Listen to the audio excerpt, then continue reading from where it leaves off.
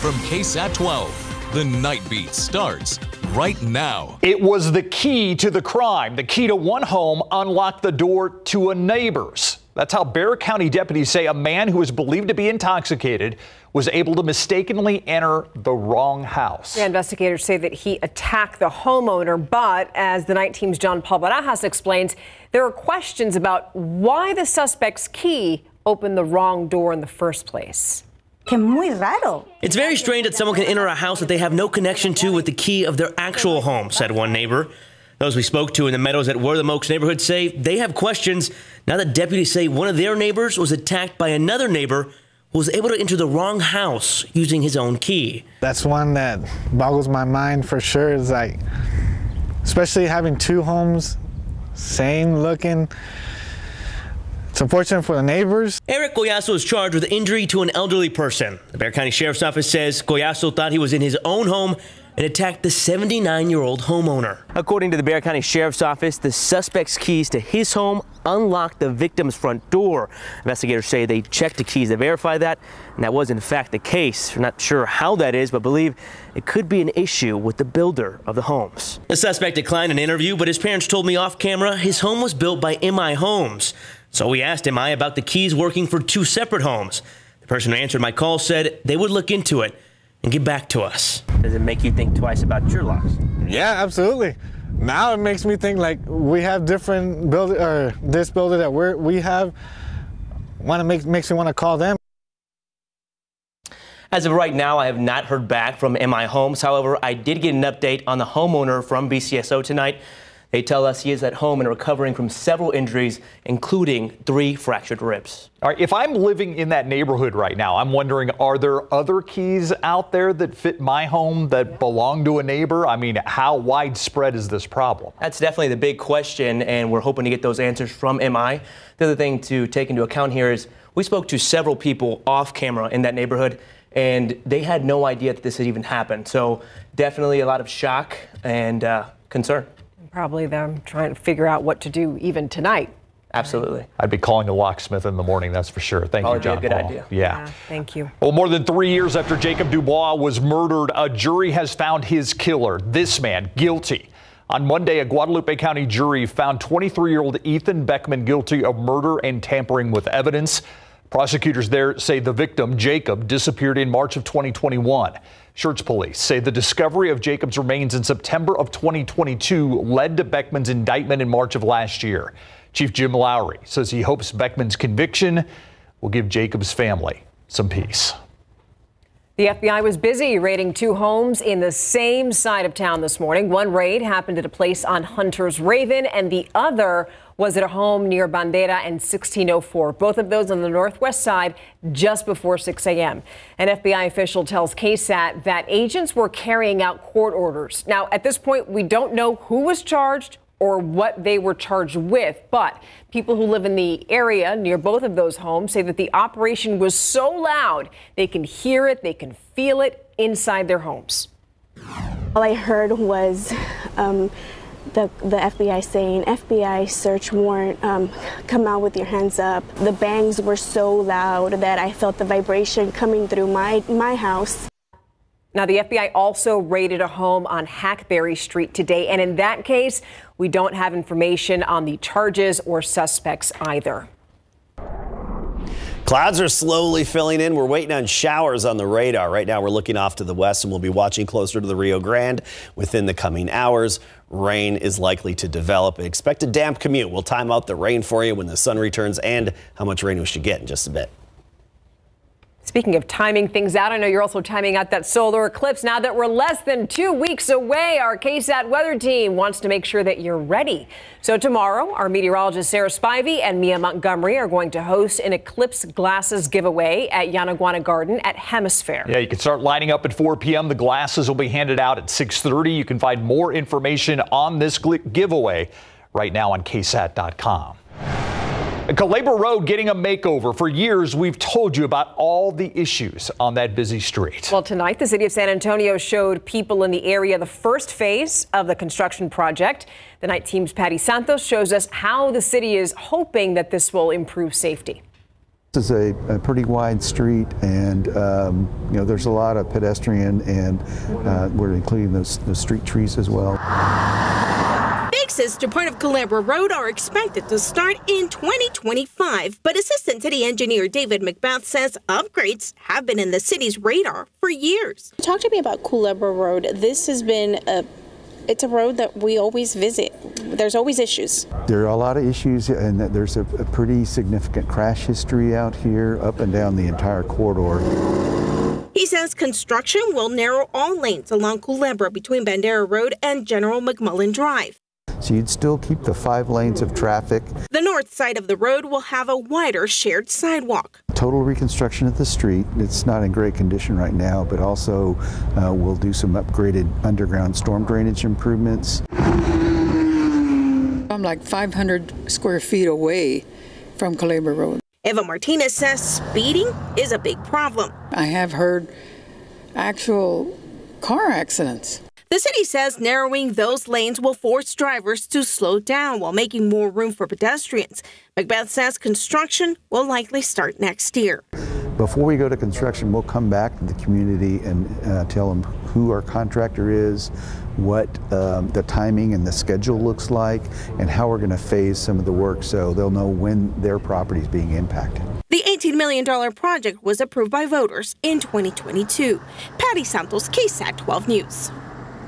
To many, it signifies a new beginning. Construction to lay the foundation of the new Uvalde Elementary School underway, and today the group raising money for the building actually received a $1 million gift to help in its goal of raising $60 million. At this point, there's still $20 million to be raised. The Uvalde CISD Moving Forward Foundation broke ground on the project in October, but delayed construction to reopen the bidding process to find a lower bid.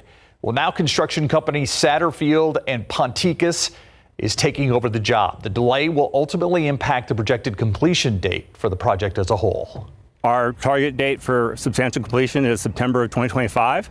And then after we get the sign off to get into the building, we'll need to put the desks and the other furniture, fixture, and equipment. From there, the district will make the decisions on when the school is ready for students and teachers. As for the demolition of Robb Elementary, that's at the discretion of the Uvalde School District. Officials there waiting on clearance from the district attorney before they can move forward. At this point, we do not believe that we're going to find any of these individuals still alive.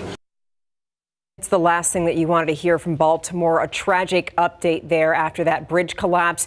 Rescue efforts to find the 6 people over tonight. Now the U.S. Coast Guard is focused on recovering their bodies. Now, you've probably seen video of that cargo ship right there slamming into the Francis Scott Key Bridge this morning, and the video is just shocking to look at. Yeah, I cannot imagine being on that bridge. Truly heartbreaking knowing there were people there. Apparently, construction workers filling potholes when it came crashing in the Patapsco River. All 6 people who are missing are believed to be dead tonight. The ship in a tangled mess of remains of the bridge in the river. It has not moved. Investigators believe the cargo ship lost power just before it collided with the support beam. Yeah, the bridge came down in just a matter of seconds. I mean, you saw it a moment ago. There were no drivers on the bridge at the time, but we did tell you there were people on there because construction crews there with their vehicles, they were on that bridge. The pilots on the ship reportedly warned the Maryland Transportation Department that the vessel could crash right before it made impact. Maryland officials say that warning call prompted the bridge to shut down to traffic, and that potentially saved a lot of lives in this disaster. The recovery efforts are set to pick back up early tomorrow morning.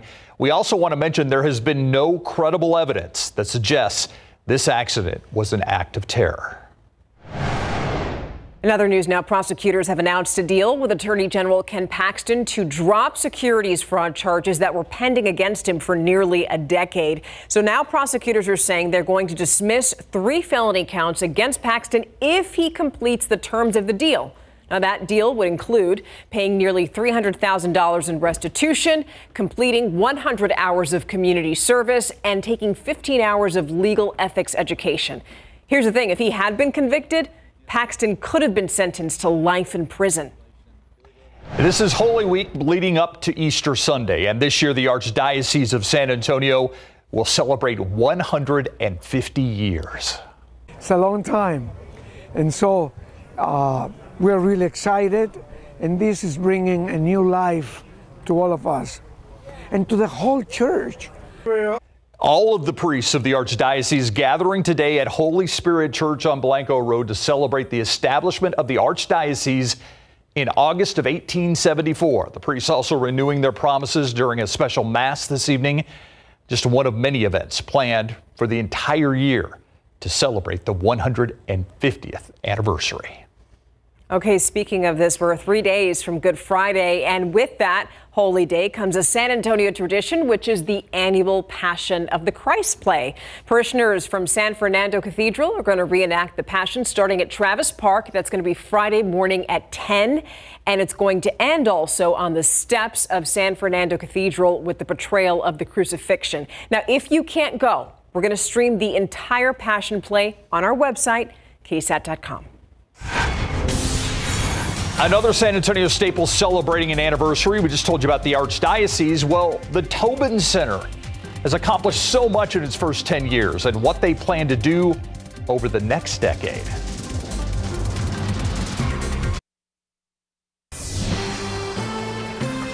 I think it's one of the city's best buildings, blending the old and the new. One of the city's biggest cultural institutions is having a birthday, turning 10 years old. The Tobin Center celebrating a decade of calling downtown San Antonio home. In those 10 years, President and CEO Michael Fresher says they've hosted 2.8 million people for more than 4,500 events, bringing in $200 million of economic impact. As for the next 10 years, the focus on future generations. The Tobin Center's educational program serving students and teachers in more than 20 South Central Texas school districts. Okay, want to ask you something. Do you remember this? Yeah, the statue of an American Indian that used to stand outside the Red Macomb Superior Hyundai dealership for years. Yeah, it was controversial back then, and now that it has a new home, it still is. So yesterday, that statue went up at the Jourdanton High School football stadium. It was removed from the dealership, you remember this, along Loop 410 about 8 months ago. The Jourdanton ISD wouldn't speak with us about the statue, but did release a statement saying that it is committed to making sure that that statue remains an integral part of its community for generations. Some people are happy about it, others not so much. But it goes to show you that it's the mindset that, you know, all Indians are the same. And so we can get away with it. It's quite a big figure, and I think it's going to help the guys, help the fans, you know, kind of give them something to look to. And yeah, I think it'll be good, you know, a little motivation. So it's unclear why that statue went to that specific location. We tried asking the school district and Macomb's Enterprises, but we didn't get an answer for that. But we do have an answer for this. The Mega Millions jackpot now $1.3 billion. The numbers got drawn just a little while ago. So here they are. 11, 22, 7, 29, 38. Mega Balls 4. Multiplier is 2. Good luck to you.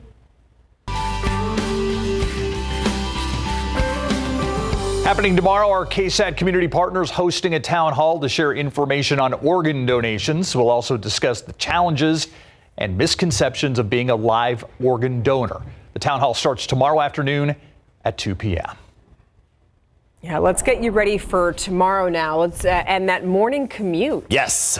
Damp morning commute. Have an umbrella ready to go at the bus stop and be prepared to have the windshield wipers and headlights on for the entire commute with a little bit of road spray and damp roads. Heavy rainfall? No. Mainly light in nature and not adding up to a whole lot. We're not talking anything drought denting, but we'll take every drop that we can get right now. Take a look at our chances through the night and early morning. The rain chances ramp up a little bit, and they peak during the morning commute at 40%, so scattered in nature.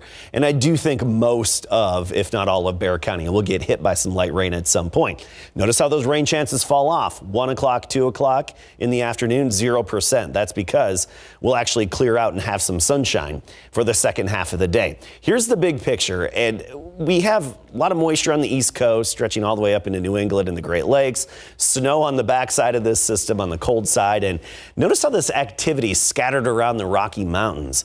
Higher elevation snow, lower elevation rain, and especially New Mexico into West Texas.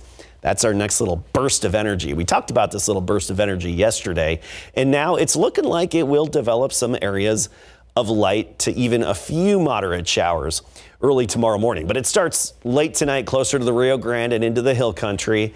Then as we get into the pre-dawn hours, starting to creep near San Antonio, and through the morning commute, some areas of light and at times maybe a few moderate showers. That'll last until the noon hour. Then we clear out and we have a lot of sunshine and a nice and pleasant afternoon. As for overall rainfall potential, most of us under 1/10 of an inch. So not exactly drought denting or something that's going to make a big difference. Well, that's like I said before, we'll take all that we can get. However, I do want to point out, wherever we do happen to get a hit of slightly heavier rain, a little moderate shower, then you could have up to 2/10 of an inch. So you could double that number if you're lucky. So cross your fingers. Most of us 1/10 of an inch or less. 51 degrees was our temperature this morning. By the afternoon, 73, both below average. But look at the potential. 97's the record set back in 1950. It just goes to show how hot it can get this time of year. Now, anything but hot in North Texas. We actually had a cold front draped across the state. So Dallas, Abilene, Lubbock briefly hit 60 today. That's as warm as they got. Even Amarillo, 51 for the high. But Carrizo Springs, Cotulla, 81 degrees for the high temperature today. Tomorrow morning, we start the day right near 50 degrees. So another morning with a little bit of a chill in the air, below average for this time of year.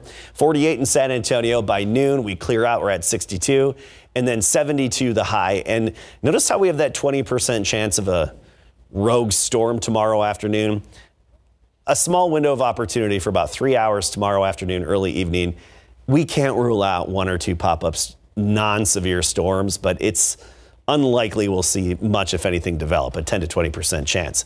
Temperature-wise, mid-70s locally, closer to 80 along the Rio Grande. That's where the sky will clear out more quickly and they'll have more hours of sunshine. Elmendorf, 72 tomorrow, 74 Lackland and Von Army along with Hondo.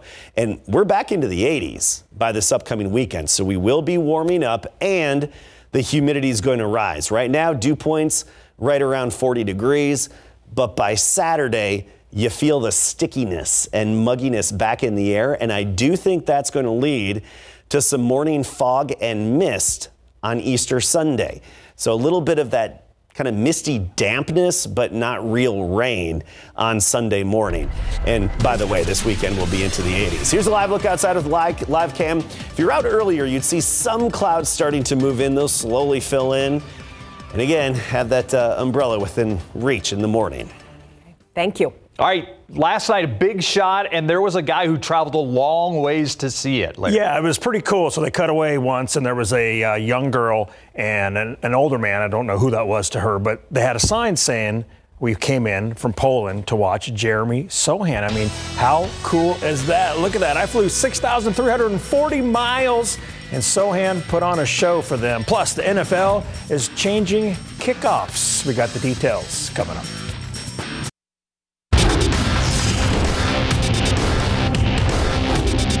I have to. She's, good luck. Yeah, I might have to. Jeremy Sohan is talking about this girl, says he might have to invite her back after his huge performance with her in the house last night in big board sports. All right, so last night the Spurs picked a great time to play one of their better games of the season. No Wemby, no problem, as four guys stepped it up big time. Devin Vassell had 26 points. Zach Collins, starting for Wemby, had 18. And Keldon Johnson scored 14 points off the bench. But the big dog was Jeremy Sohan, who finished with 26 points, a career-high 18 rebounds, 1 block, 1 steal, 1 assist, 10 for 19 from the floor, 5 for 5 from the free throw line, no turnovers, and the game-winning three-pointer with less than 30 seconds to go in regulation. Spurs won a close one, 104-102. And how about that girl who had the sign saying she flew 6,340 miles from Poland to see Sohan? He was asked if he was aware of her. I saw a sign, but I couldn't read it. I'm trying to focus on the game and everything like that. So I wasn't really looking, but I saw something like that, and someone told me. So they gave him my shooting shirt. So I feel like that makes my day. It means a lot. So I just appreciate having fans all over the world and from my home country too to support me. And the Phoenix Suns are currently 8th in the Western Conference, which would land them in the play-in tournament if the season ended today. And they're also 1/2 game out of 6th place, which means they could avoid the play-in altogether. Phoenix guard Bradley Beal said they laid an egg and they thought it was going to be easy without Wemby, and they were wrong. It's unacceptable to lose that game, for our guys. We all said the right things. We all did the right preparation to come in, but we didn't play with the necessary focus and disposition throughout. I would say the first half, and you give a team like that life, and that's how the NBA works. They get going, they get charged up, they start believing they have a chance to win it, and credit those guys. They, with Victor out, those guys played really well. All right, so Wemby sat out last night because of a sprained left ankle that he suffered in the Spurs' home loss to the Suns on Saturday night. Wemby tested it out yesterday morning before the game, and then the Spurs ruled him out. So here's Pop pregame last night addressing Wemby's left ankle. Well, I don't know if it's lingering. He just tweaked it sometime during the game, kept playing, and it bothered him afterward. Do you expect him to be back on Wednesday with you guys? I think it's probably a little better than 50-50 chance. So the Spurs will next play at the Utah Jazz tomorrow night at 8. NFL owners approved a new kickoff, which will be similar to the format that originated in the XFL. During the 2024 NFL season, kickers will continue to kick from the 35-yard line, but the other 10 players on the kickoff team will line up at the receiving team's 40-yard line. At least 9 members of the return team will line up in a setup zone between the 35 and 30-yard lines. Up to 2 returners can line up in a landing zone between the goal line and the 20-yard line. No one other than the kicker and returners can move until the ball hits the ground or hits a player inside the landing zone. Now, the NFL wants to make kickoffs exciting again, but keeping player safety in mind. Dallas Cowboys special teams coordinator John Fossil approves. Biggest benefit we're going to get from this, because this isn't just NFL, this is hopefully going for a long time, is the college potentially of adopting it, high school adopting it, flag football adopting it, like Riz said. I think that would probably make us the most proud of seeing this go to the other parts of football, where today I feel like we made football better, and I feel like we made football safer, and that's going to trickle down to a whole bunch of other levels. UTSA backer Danye Taylor is money after the break. UTSA football kicked off week 3 of spring practice today at the race practice field, and one guy to watch this coming season is 5th-year senior Danye Taylor. Last season, the money linebacker had 46 total tackles and 2 sacks. The former star player out of Shiner High School is a guy Coach Traylor can trust. When he came out of Shiner, he was just kind of a knucklehead, to be honest with you, and he'd made the turn, and now he's a single-digit guy. And now he's a guy like I lean on him to lead. He knows what I want, and I know he can give it to me. Every day we keep getting better. It's just stacking days, correcting the stuff that I messed up on the day before. I mean, you're never going to have a perfect day, but you can always strive to be perfect. Danye is the younger brother of former UTSA player Dadrian Taylor. What did he say? He's a knucklehead? He was kind of a knucklehead. Yeah, when he came out of Shiner. Yeah, was. Yeah. I think Traylor's channeling my dad there. That's what I think is happening. Right. Yeah, that is an old school term, right? It is old school. Yeah, knucklehead, yeah. We'll be right back.